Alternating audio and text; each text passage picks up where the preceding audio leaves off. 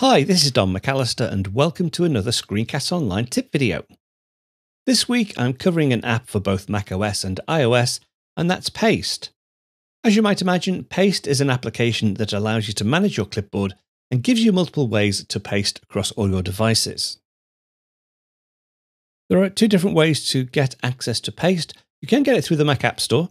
If you scroll down here, you'll see that although it's free to download, there are some in-app purchases. So it's a subscription-based model.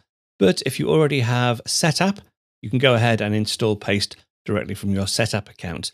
Bearing in mind as well that Setup also includes the iOS app as well. But let me pop this down. I've already got Paste installed and configured. Now, two different ways to invoke Paste. You can go up into the menu bar and tap on the P. This brings up the main user interface, which is a series of different pin boards, what they term pin boards. And we'll see how this is configured later on. Let me just click away. Or you can use the built-in keyboard shortcut or set a customizable keyboard shortcut. But I'm going to use the standard, which is Shift, Command, and V. That pops up the UI as well. So now with Text Edit and Safari loaded on my Mac, let's have a look at the rudimentaries of Paste. So what I can do over here, if I just go into this Safari web page and copy this piece of text, just do Command-C to copy, and I want to paste it across here over in Text Edit. Now, of course, I could just use Command-V to paste it in, but if I want to select it from my clipboard history, I just press Shift, Command-V, and the Paste UI appears at the bottom of the screen. This is the clipboard history pin board, and as you can see, the very first option is the text that we copied 12 seconds ago. So to pop this into Text Edit, just hit Return, and that will paste it in for me. Now you can do some clever things as well. You'll notice there are two snippets in there. If I do Shift Command V again, if I want to paste the second one along, I could either use my arrow keys to go and select that one, or I can hold down the Command key and press 2, and that will actually select the second one on the clipboard history. Now you're not restricted just to text. You can capture graphics and images as well. If I go across to here, let's do a screenshot of this.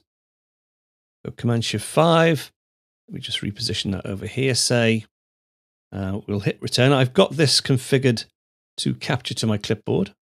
But if I just go ahead and say capture, and then Shift Command V, you'll see now that I've got an image in my clipboard history as well. Now, let's just have a look at this concept of pin boards.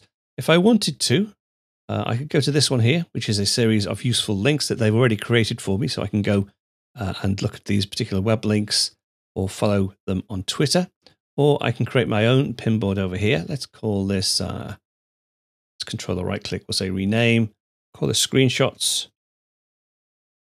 I can change the color if I want as well. Let's say I wanted that to be purple. I go back to my clipboard history and then drag this image across to screenshots, drop it in there. I've now got two copies. I've got a copy here and a copy here. I can delete it out of this one if I want. I can delete just by hitting backspace, or I can control or right click. And then from here, I can just say delete. But I should, yeah, I've still got that version there. I can rename this from here as well. So control or right click and just select rename. It's also possible to use keyboard shortcuts to navigate between your various pin boards. So if I use Command and left square bracket, that takes me across to the left. Or Command and right square bracket will take me back the other way. Now you'll notice there's also an option for search. So if I click on search, search Paste. Now the good thing is that this will search across all your pin boards, so you don't have to restrict your search or just on certain ones. You can be confident that when you do search, you will find all the results across all the various pin boards. Let's say I now want to paste this one into Text Edit. I can control or right click. Here we go. Text Edit is recognized as an open application. Just select that and that will paste it in for me. That's just a quick preview of one of this week's Apple-related tutorials from Screencasts Online. Screencasts Online is your premium source of Apple-related video tutorials. All of our members get access to brand new, up-to-date tutorials each week, as well as unlimited access to our entire video archive full of Mac and iOS related tutorials.